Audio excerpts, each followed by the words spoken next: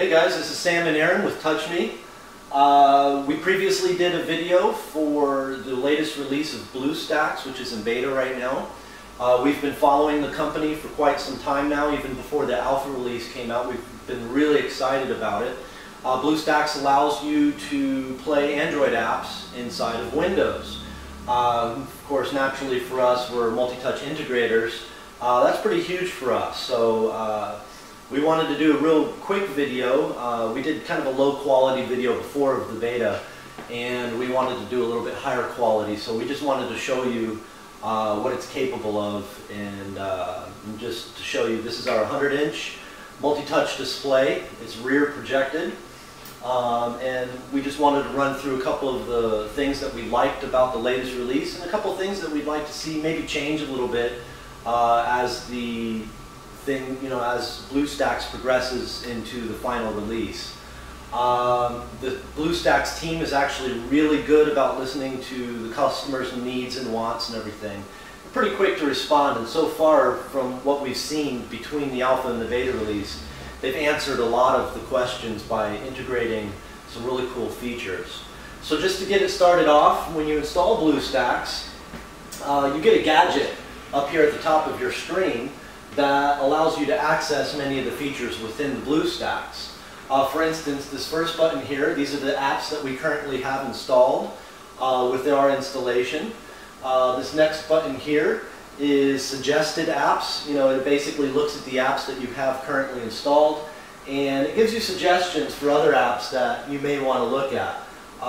You click on one of those, the Bluestacks windows will open up, and then it'll start downloading that application for you. This other button here are the Android stores that you have available to you. If you pull that up, and you can search for apps, and it'll download and start playing them for you. This last button here, that's Cloud Connect. For anybody who is familiar with the original alpha version, Cloud Connect allows you to put an application on your Android device, or your phone, or your pad, whatever you have, and it lets you sync those two devices together to the Bluestacks version that you have on Windows, and it allows you to share applications that you have on that device over here to Bluestacks. But I'm going to go ahead and close this out.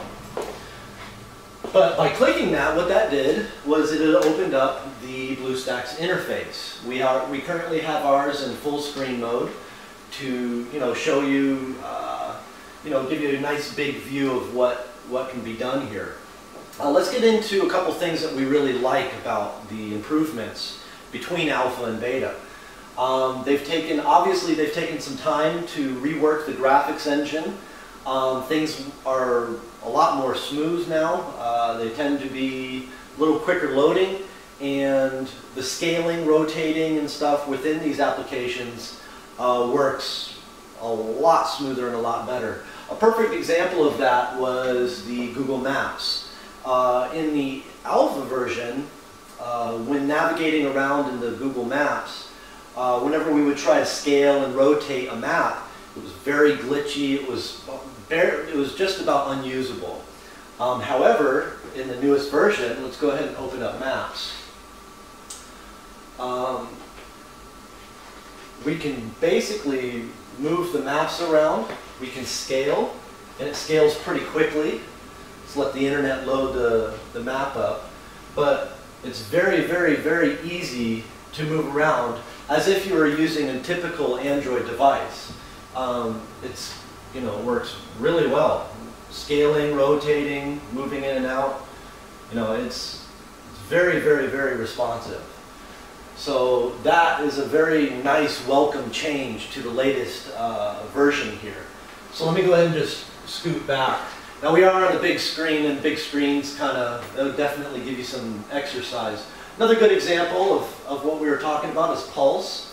Pulse is a news reader. You can add different RSS feeds to it.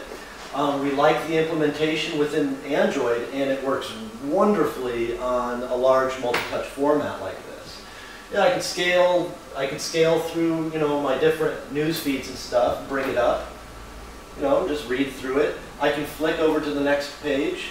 Very, very smooth, really great reaction times, and it just, everything that's basically that we found in an Android application that is multi-touch also works in our multi-touch design as well.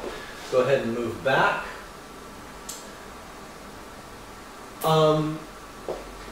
We think that due to the engine being upgraded, the graphics engine, another big, huge plus for this latest beta is that a lot of the applications that we couldn't use before, we can now use in this latest release. We'll give you a perfect example. Here's Fruit Ninja. I'm not going to really seriously play, but I'm just going to show you guys, you know, what we mean. I don't really want it loading faint, so I'm just going to hit the back button and it should go into the game. Okay, so there's the game. So, just like any other Android device, we can play it. Okay, let's just do classic real quick. You can see everything's working really smoothly. We're not getting any slowdowns or anything like that. Again, like I said, I'm not really seriously playing anything, but it's very, very responsive. So if you're working on a touch display or anything of that sort, it's, you know, extremely responsive. We like so far what we're seeing with that.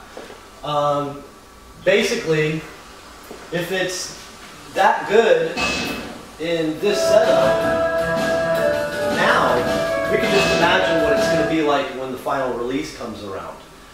We've also got stuff like, you know, tune-in radio and YouTube and everything like that. Of course, Angry Bird Space. You know, I couldn't imagine us not having that on there. Videos load extremely well. It's just we have to wait for our internet connection. So if I want to do a search, I can use the Android keyboard down here, or Windows also has the touching keyboard built in, and it works with either one. So, you know.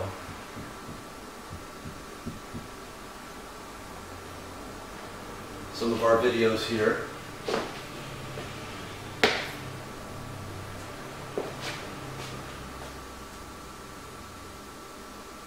And it loads the video just like any normal Android device would load. Of course, we're kind of waiting for our internet connection, but that's not a testament to BlueStacks, that's just our internet connection. So, I don't feel like waiting for that thing to load. So we'll just get out. And now we're going to talk a little bit about some of the things that we'd like to see change in BlueStacks, okay? First of all, if you noticed before, let's go back to Pulse. Get Pulse to load up. We've got Pulse loaded up, and two big things that we would love to see fixed. In the alpha version of BlueStacks, when you went into full screen mode, it really went into full screen mode. It took up the entire real estate of the screen here. But in the current version's full screen mode, it's in a Windows mode where you get to see, you know, you can close the window, you still see your start icon in the bottom, everything like that. We would really like for it to be able to take the entire screen. So that's one thing. I'm sure they can implement that or give us that feature back. And then the other one, here, in any application that you launch, you see what's called the suggested apps. This bar, regardless of what you open or how you open the applications, this suggested app bar is there. There's no way to hide it that I've been able to find so far. It's actually kind of cool, you know, as you're searching through, it helps you find some really neat apps that you can give a shot to. But again, going back to the fact that we want a full screen experience, we want the ability to be able to hide that. Again, I think BlueStacks, they're really good about taking customers' advice and letting, you know, hearing out their customers. And so I'm sure they could give us the option to be able to hide that. But all in all,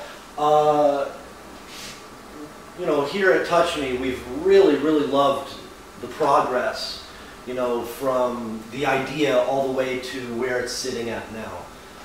It's also, you know, it's extremely functional as it stands right now, So we could just only imagine what it's going to be like when the final release candidate comes out.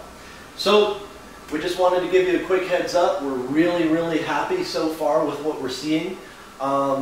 Every single one of our touch devices that we've put this on, it's worked beautifully. The response time and the speed and everything is just great. So we just wanted to give a heads up to the group and everybody out there, letting you guys know. Really awesome. You guys should give it a shot. All right? See you later.